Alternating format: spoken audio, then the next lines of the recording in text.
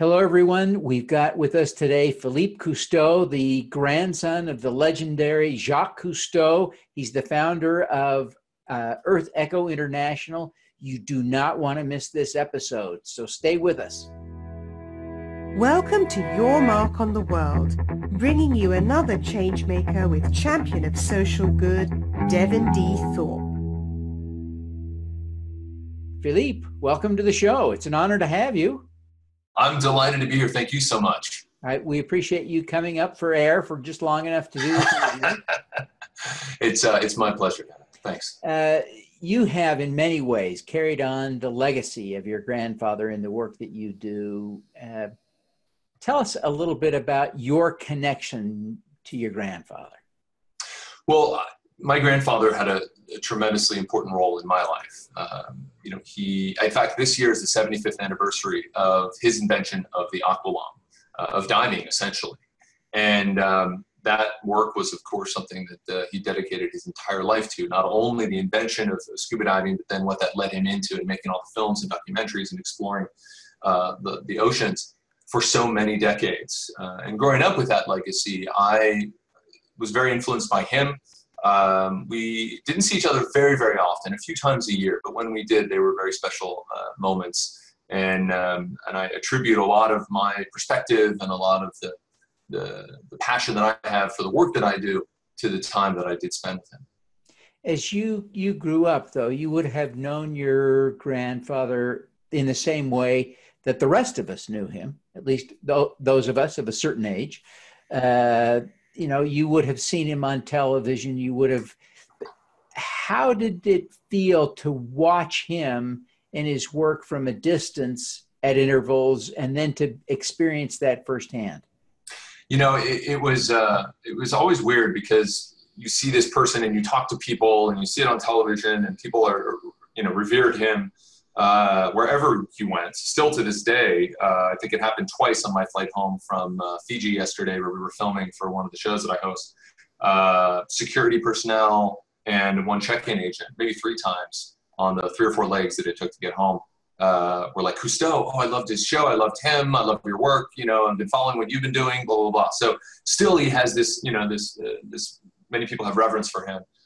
So seeing him in that role was always a little strange for me, because I also saw him in a role where we went to get ice cream when we visited him in Paris. And when he loved model trains and going to the toy store and he'd buy model trains together with me and going home and putting them together and things that were much more personal and intimate was an interesting juxtaposition with this global icon who was speaking at the United Nations and in Congress and all these different places and venues all over the world. So I got to see both sides of him, and he was warm and fun and a terrific guy.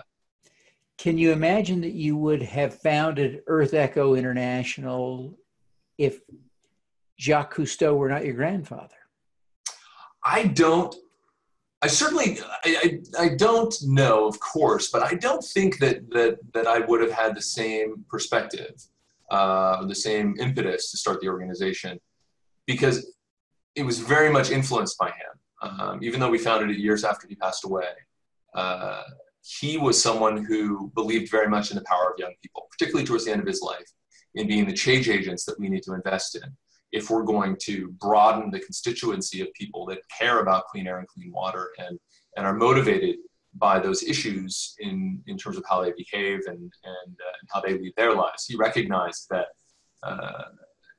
it's not a small group of people that will really drive change. This has to be a global shift in how we approach our planet and ourselves and our health and our security and our economy and all of those things that are connected with the environment. And so he was really a movement builder. He was really a storyteller, more than anything else, and a problem solver. And for him, the problem that he saw was a world that was rapidly diminishing the very resources that we all need to sustain and thrive.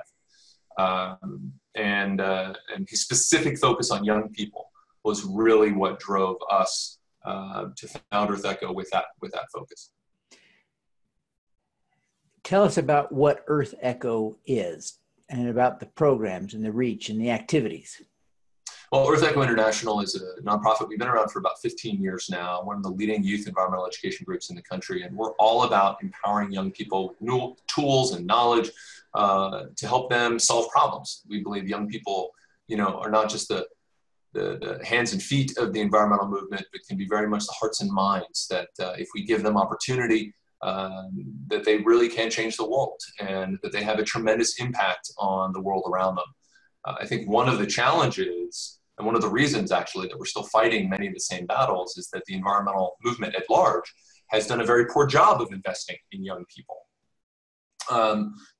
Largely the NGOs out there focus on legislative fixes or short-term environmental fixes, protecting land or whatever it may be, instead of growing the constituency, growing a community of people that actually really care about this. As we saw in the last election, climate change wasn't even a topic that came up in any of the debates.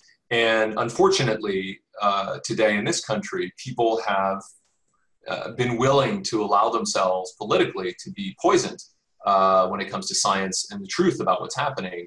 Environmental issues have become political issues and a wedge issue that I think is largely because we haven't grown the audience of people that really care about these issues and recognize that, we can argue about foreign policy, we can argue about economic policy, but when it comes right down to it, clean air and clean water are non-negotiable. And it's a tragedy that has become an issue that divides people, whereas it should be an issue that unites people. And that is a relatively recent occurrence. I always like to remind people, I did a TED Talk earlier this year, that Richard Nixon passed the Clean Air Act, the Clean Water Act, the Marine Mammal Protection Act. He founded the EPA. And yet, just in the last few decades, there have been certain politicians that have decided that they can divide people with the environment. And this lie that is propagated that investing in sustainability and conservation is somehow kills jobs and hurts the economy, which is complete nonsense, has caught on. And so I think that part of that is because we have not invested in youth as a movement, and we have not grown the constituency, as I said, of people that really care about these issues. How have you been able to grow? Let's start with revenue, because all enterprises, even nonprofit enterprises, require revenue. Where does the revenue come from, and how have you grown that over the years? Well, we have, we're supported by individuals, by foundations, and by corporate partnerships. The corporate partnerships actually are very interesting and very important for us. And that has been a source of growth because a lot of the work that we do is really focused on science and STEM. And we've been doing this for a very long time before it became trendy, because what we recognize is that if we want to get in front of young people, particularly in the classroom, which is where young people spend most of their time, what better way to study biology, chemistry, and engineering than nature, because that's where it all comes from and it all comes together. And so for the last several years, we have really been focusing on how we deal with and talk about important environmental issues in the context of the classroom and in the context of helping teachers do their jobs and teach these concepts, basic STEM concepts, science, technology, engineering, and math, to young people. It just so happens that in the last few years, this has become a very hot topic, as we recognize, and many corporations recognize, that we're not churning out the youth that we need with the skills that we need related to STEM to fill the jobs that we have in an increasingly technological society. And so we've been doing a lot of the same work for a long time, and a lot of corporations are starting to recognize, wow, that you have effects, you have impact, and we want to get on board with the work that you're doing. In particular, over the last few years, we launched a STEM career program as well, which gets young people excited about careers in STEM, and so that they can see a light at the end of the tunnel, because unfortunately, a lot of the STEM subjects, kids just don't think they're relevant and don't see, oh, what am I going to do with this when I grow up? Why should I care about studying math or science or any of these things? And so what we're really doing is helping them see that light at the end of the tunnel with their careers, and that they're very exciting and engaging, and that they need to stick to it in the classroom. And a lot of corporations are very interested in that, because it really helps them deal with a very serious problem that they're facing today. And tell us a little bit about the operation of the organization. You've got, I think, half a dozen full-time employees. Tell us about how you do so much with so little. Well, we like to work smarter, not harder. And so we're really all about having a core group of people that are stewarding and parenting these programs. And then, half a dozen full-time, but we will have lots of different people that we can go to in our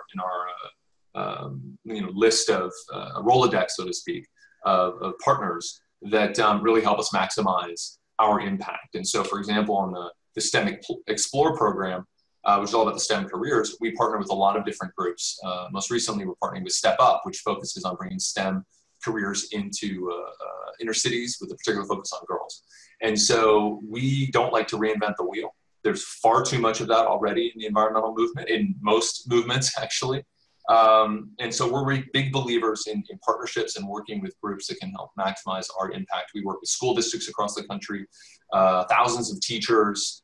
We have our Youth Leadership Council, which is about 15 incredible youth leaders between the ages of 16 and 22 from around the country and around the world that also work with us on our programs to help their professional development. So, we have 6 core people. By extension, we're, well over a dozen. You are doing, some amazing work. You have a unique perspective. What are the most important things that individuals can do to protect the environment, especially the oceans, from the effects of climate change? Well, the real issues that we're facing, and they're in the headlines all the time, particularly one that's been captivating people, is plastics in the ocean that has been very worrisome. It is very worrisome. It's just a symptom of a broader problem where we have a disconnect between our social and economic system and political system and the realities of our environment and the needs that it has to maintain the very systems we rely on. And that really stems from a challenge of a rapidly growing population. When my grandfather was born in 1910, think about this, there were 1.6 billion people on this planet. Now, 2,000 years ago, during the Roman Empire, there were around 200 to 300 million people. So when you start to plot that and you look at that gradual increase up until the beginning of the 20th century, now we're at 7.5 billion and it's skyrocketed. So we're packing more and more people into the same space that we expect to get the same benefit from. And already all of our fisheries are fished at maximum capacity or overfished. We are, regardless of what some people want to admit or accept, we're dealing with a rapidly warming climate, which has a series of very real consequences for us as a species. We're already seeing conflicts, and this is where I think that people aren't recognizing the truth. I'll give you one real quick example of how environmental degradation has a huge impact on all of us economically, from a security perspective and from a health perspective, and yet people aren't connecting the dots. So we've all heard of the piracy crisis in the Gulf of Aden and Southern Red Sea. This is an issue that's been going on for well over a decade. And in fact, the genesis of that issue is that in the early 1990s, with the Somali state was in deep trouble, which it still is, fishermen were unable to police their own fisheries offshore, their fisheries that had supported them for millennia. And Russia, the EU, China, and other countries were coming in and illegally fishing off those waters. And so what these fishermen did is they armed themselves. And they began to fight off these illegal fishing boats. And they hijacked a few of them in protest and were given money to return those boats. The light bulb went off. And that then evolved into the piracy crisis that we have now, which costs somewhere between $60 and $80 billion a year in direct costs to maintaining military and other forces out in the Red Sea. There's more than 25% of the world's goods pass through the Suez Canal. That is having to be policed as well and being impacted, the economies in those regions. The money from that terrorism, from the piracy is supporting groups like Al-Shabaab, Al-Qaeda in the Maghreb. And so there's a direct conduit to terrorism that is, as we've all seen, continues to affect us every day here in the United States, half a world away. And so for a few $1 million of fisheries conservation, we could have avoided hundreds of billions of dollars of costs, direct costs to the global economy, likely a lot more to that in indirect costs, tens of thousands of people dying, and funding going to terrorism, which has all sorts of other consequences, as we know, terrible consequences. So I think that the challenge for us is how we start to connect the dots and do a better job of recognizing that all of these issues affect us, whether or not we care about a polar bear or we care about a coral reef. And that's the way that I believe we're going to have people recognize that these issues affect them, is when we connect the dots for them and we help them understand that when we talk about the environment, we're talking about our security, our economy, and the health of your family. Those are entry points that matter to people. I think we need to do less talking about polar bears and more talking about children's health and security, and how the healthy environment or lack thereof is affecting those things. That's a great observation and a powerful one. I appreciate you sharing that. Philippe, you've had an extraordinary career yourself, and of course you were schooled by your grandfather, your father, who were, tremendously successful in their own right. What's the most important lesson you've learned over your career? I think the most important lesson that I've learned is that tenacity is a virtue. Setting out to start a nonprofit and do the work that we've done is not easy. And that everything we've been faced with, we've stuck to our guns and we've worked hard, long, hard days, hard nights, and built something that matters. I think, I've also realized over the years that, purpose is so important. And I think we've lost a lot of that sense of the importance of having purpose in our lives, in our society, in the rat race of the pursuit of the almighty dollar. My grandfather was a big believer in tenacity, and a big believer in solving problems. When he, 75 years ago, when he first, in January, 75 years ago, when he first set foot in the Marne River outside of Paris with the prototype of the aqualung, which became the scuba system, it was years of tinkering. And the reason that he did that is because he was an avid free diver. He was in the Navy at the time, and he was frustrated he couldn't spend more time underwater. Simple as that. And he tinkered for years with an engineer, and they designed something that revolutionized and changed the world. He was my grandfather was born on a kitchen table in a small little town in Saint-André-du-Coubsac in Bordeaux in France. And so, that sense of tenacity and purpose, I think is the most important lessons to never let go of those in your life. Now, you come from this family with this tremendous legacy of working in the seas and the environmental awareness and all of that, but you could have done anything. You could be a lawyer, you could be a plumber. Why did you choose to follow in your father's and grandfather's footsteps the way you have?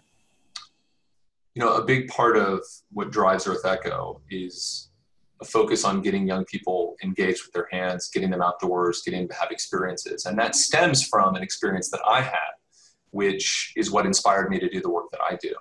I was 16, and I was on a trip. I was asked to join an incredible pioneering oceanographer, Dr. Eugenie Clark, on a trip to Papua New Guinea to conduct research with her for 2 weeks in an area called Milne Bay in the southeastern corner of the nation.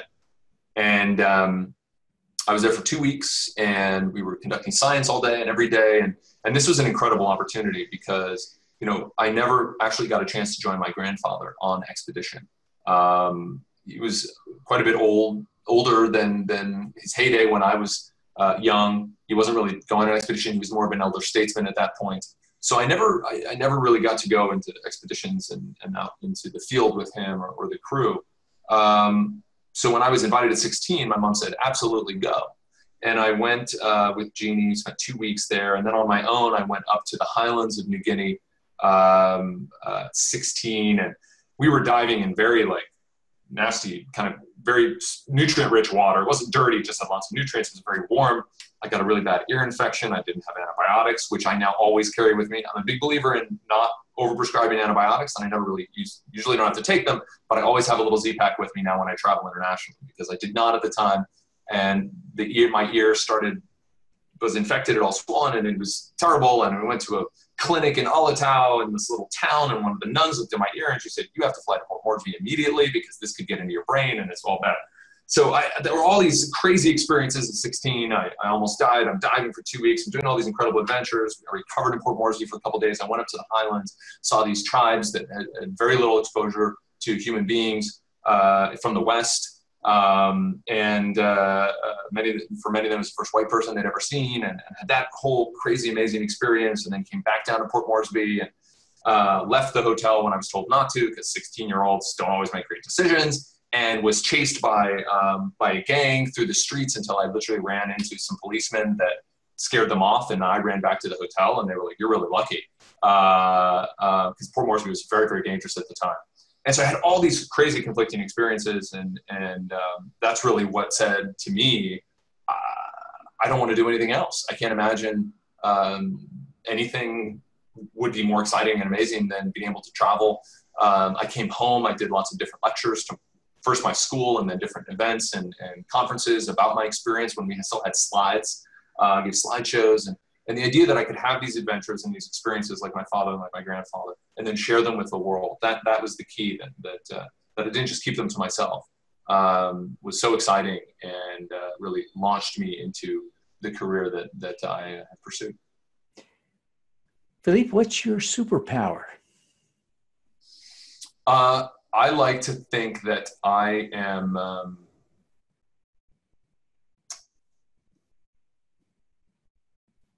I know what I don't know. I think that's very important.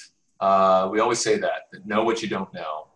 We don't have all the answers, and that, really be willing to work and surround yourself by smart people who do have the answers and listen to them. But hubris is a terrible thing. And I think too many of our leaders suffer from that affliction. It's very important, I believe, to work with other people who help enhance you, and you can enhance them, and be willing to say, I have no idea, but never give up in terms of trying to find the answer, no matter how or who it takes to help you to do that. Well, fantastic. Well, Philippe, we're so grateful that you would take the time to be with us. I know we've gone over a little bit, and so I'm sure you've got to be on to the next thing. But before you go, if you would, just take a moment and tell people how they can learn more about Earth Echo International and how they can connect with you personally. Absolutely, absolutely. They can follow Earth Echo at earthecho.org, and all of our social media is at Earth Echo. And then we always have information about the different things that I'm up to at my website, philippecousteau.com, and then also my Instagram and those kinds of social media handles are all at @Cousteau. We're very active on Instagram more than probably the other platforms, but lots of good information all those places. Fantastic. Well, Philippe, again, thank you so much for your time, and we wish you every success in your continuing efforts to save the world's environment. It's my pleasure. Thank you so much. All righty. Let's do some good.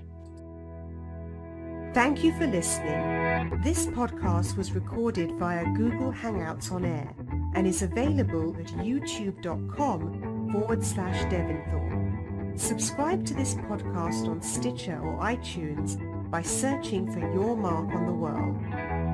Every weekday, Devin hosts a CEO, celebrity, entrepreneur, or other changemaker here on the Your Mark on the World show to inspire and prepare you to make your mark. Devin is a champion of social good, writing about, advocating for, and advising people who are doing good. He is a Forbes contributor who is a recognized thought leader in social entrepreneurship, impact investing, and crowdfunding. To book Devin as a speaker, visit devinthorpe.com. Learn more about Devin's work at yourmarkontheworld.com.